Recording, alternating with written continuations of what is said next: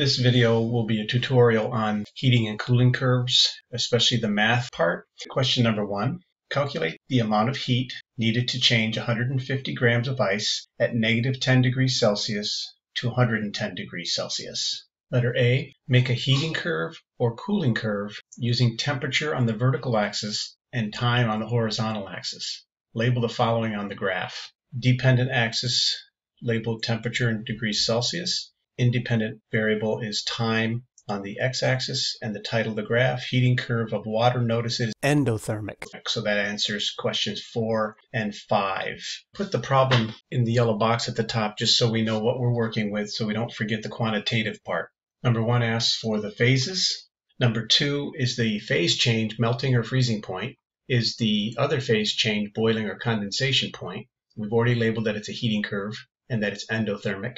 And then we need to label the potential and kinetic energy changes that take place. I've adjusted the temperature scale so it goes from -10 all the way up to 100 plus. And our first line is to represent the solid phase, and that's what you see down here. Our second line is going to represent the melting point, which is at 0, where the temperature does not change. So it's important to note that temperature goes from -10 up to 0. Then it stays the same at the melting point until all the solid melts. Then we go on to the next phase, which will be the liquid phase. For the liquid phase, we can draw a straight line going from 0 degrees, the melting point, up to 100 degrees.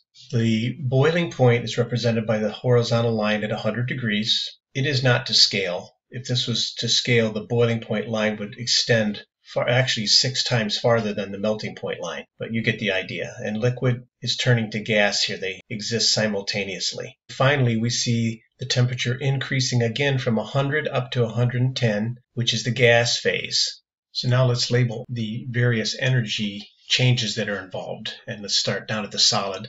Since there's a temperature change, and temperature is the average kinetic energy, we can see that the solid line is an increase in kinetic energy. If we go up to the liquid line, we also see an increase in temperature, so that should also be an increase in kinetic energy. Finally, up at the gas line, also see a temperature change from 100 to 110 in the gas phase, and that is kinetic energy. The phase change at the melting point, 0 degrees for water, does not have any change in temperature, but clearly the ice is melting, so there must be heat involved, and that heat is potential energy. Similarly, if we go up to the boiling point at 100 degrees where the temperature doesn't change, the phase change of liquid to gas also requires heat, and that heat would be potential energy. For letter 1b, it says show the calculations for the following. You notice there are 5 different stages, if you will. The solid phase, the melting point involves the heat of fusion, the liquid phase, the boiling point involves the heat of vaporization, and the gas phase. So we need to develop equations for each one of these.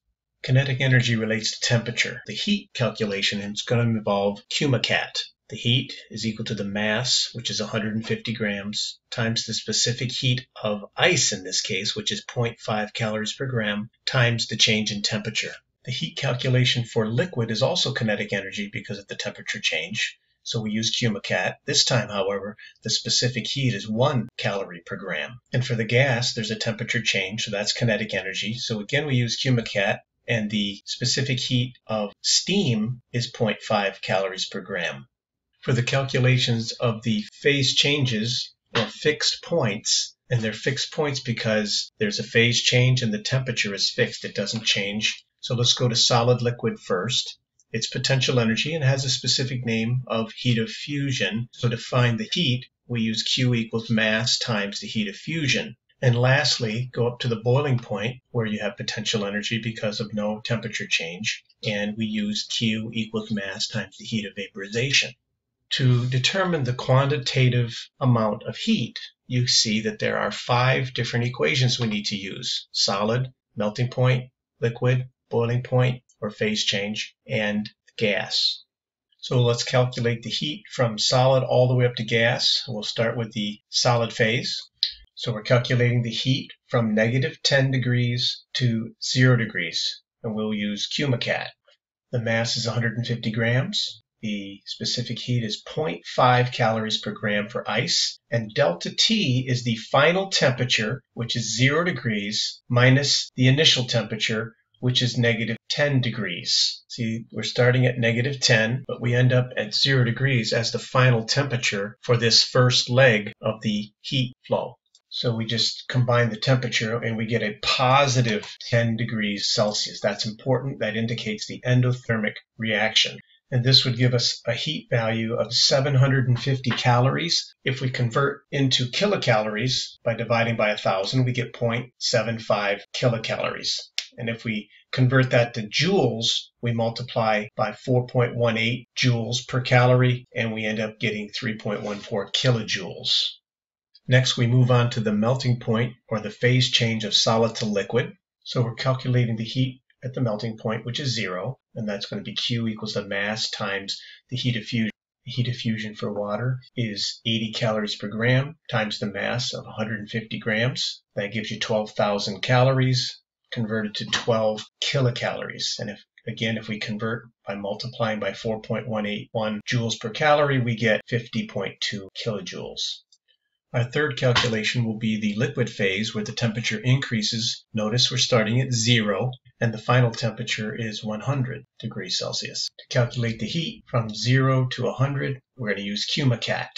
The heat is the mass of 150 grams times the specific heat of liquid water, which is 1 calorie per gram degree Celsius, times the final temperature of 100 minus the initial temperature of 0. That gives a value of 100 degrees for the temperature. The heat required to raise liquid water from 0 to 100 degrees is 15,000 calories, or 15 kilocalories. Convert that into joules by multiplying by 4.18 joules per calorie, you get 62.7 kilojoules. Next, we want to calculate the heat of the boiling point phase change from liquid to gas, and we will use Q equals mass times heat of vaporization. Q equals the heat of vaporization of water is 540 calories per gram, and the mass is 150 grams, giving us a heat content of 81,000 calories, which is 81 kilocalories, multiplied by 4.18 joules per calorie, 339 kilojoules, just for this section. Finally, our last calculation will be the kinetic energy that exists from gas heating up from 100 degrees to 110 degrees. The heat is Q equals mass times the specific heat of steam, which is 0.5 calories per gram, times the change in temperature, where the final temperature was 110 and the initial temperature was 100. So you can see that here, which gives us a temperature change of positive 10 degrees because it's endothermic. So the heat would be 750 calories, which comes out to 0.75 kilocalories, or 3.14 kilojoules. Lastly, we need to add all the heats of all 5 stages together to get the overall enthalpy, or heat flow, from minus 10 degrees ice all the way to 110 degrees of steam. You can see that here. We add all 5 stages together, and it comes up to pretty close to positive 110 kilocalories, which would be 458 kilojoules if you changed it to joules.